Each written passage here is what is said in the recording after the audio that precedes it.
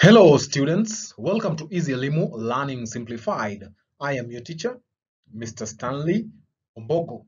So dear students, allow me take this opportunity to take you through these two areas in study skills, that is summary writing and note making. So these two areas are very common in paper 2, that is when it comes to questions based on passages or the comprehension section. So in most cases, uh, you're normally instructed to summarize a given paragraph, or maybe make some notes on maybe the importance of conserving trees, etc. Blah blah blah. So let me start by addressing the first area, that is the area under summary writing. So right before we look at the steps or the stages in summary writing, it is important to get to understand the meaning or what we mean by a summary. So a summary is a brief statement or account of some of the main points of something.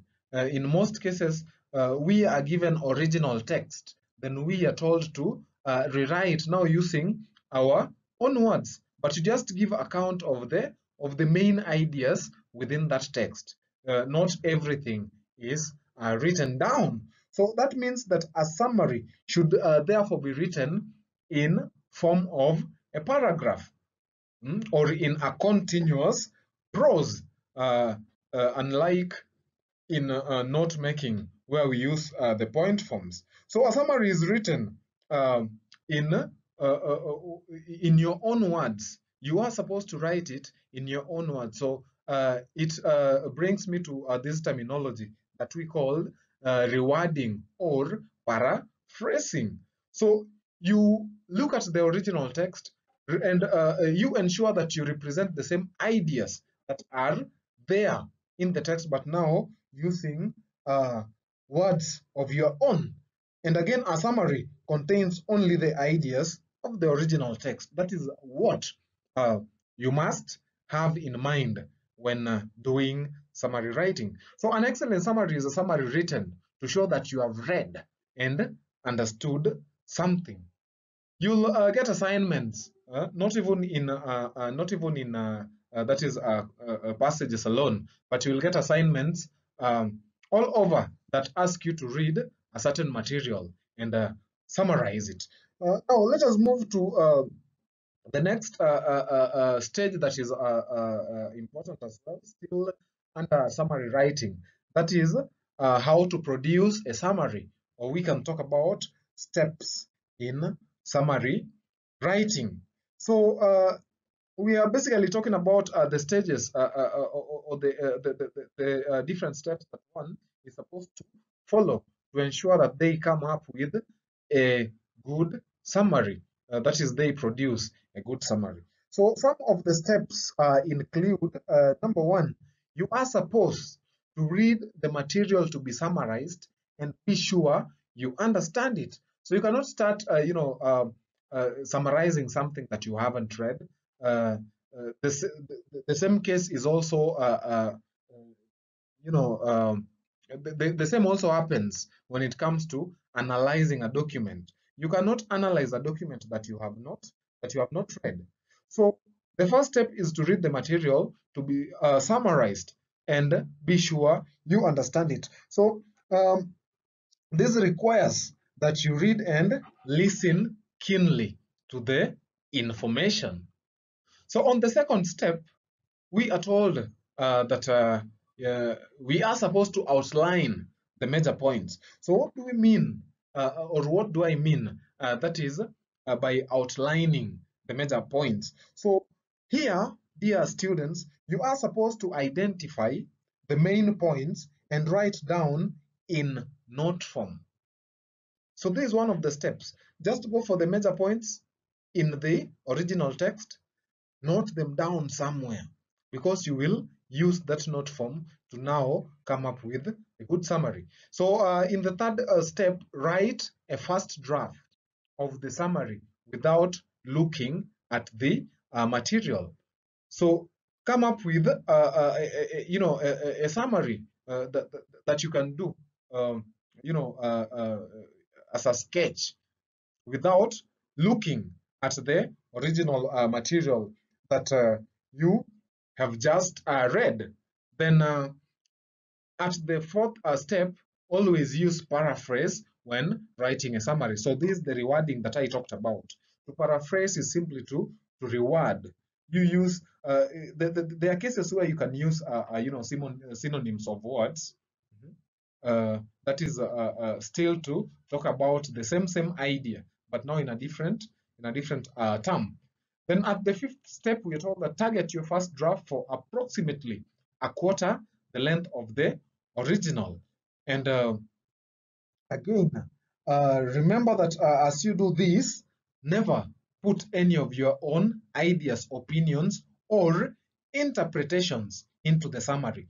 Remember, you are not supposed to interfere with the original information. You're not supposed to distort the information that is conveyed in the original text.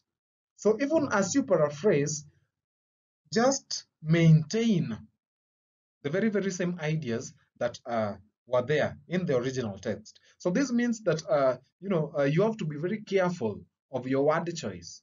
And lastly, write in prose, not in point form. So a continuous prose is in form of a paragraph.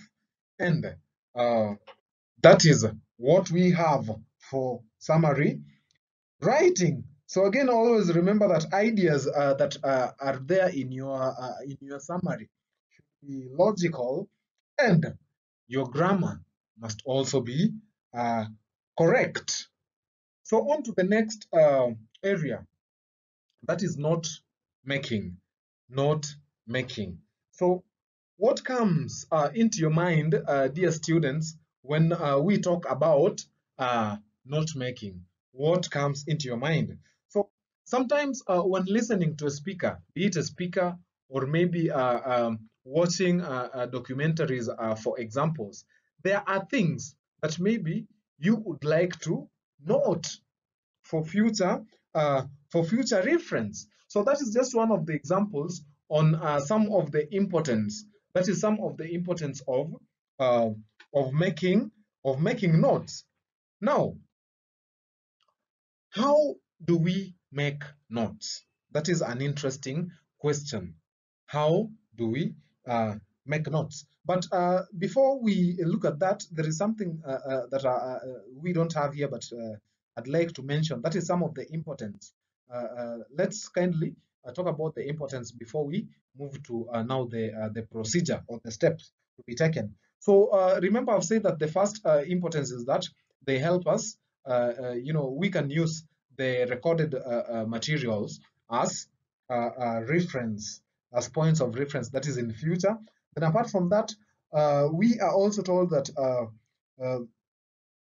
it is important to make notes, as they will help us keep the record of whatever has been discussed or said. Then again, making notes always help one to focus and understand the main concepts better. And lastly, it also improves listening and reading skills.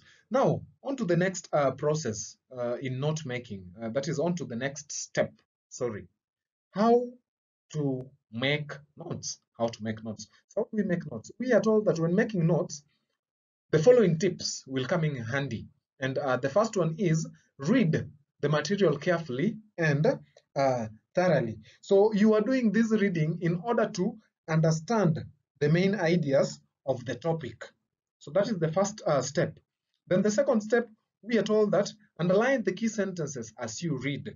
So underlining the key sentences will help in forming, the title. And again, it is also important to go for the points that are relevant. Do not just select everything.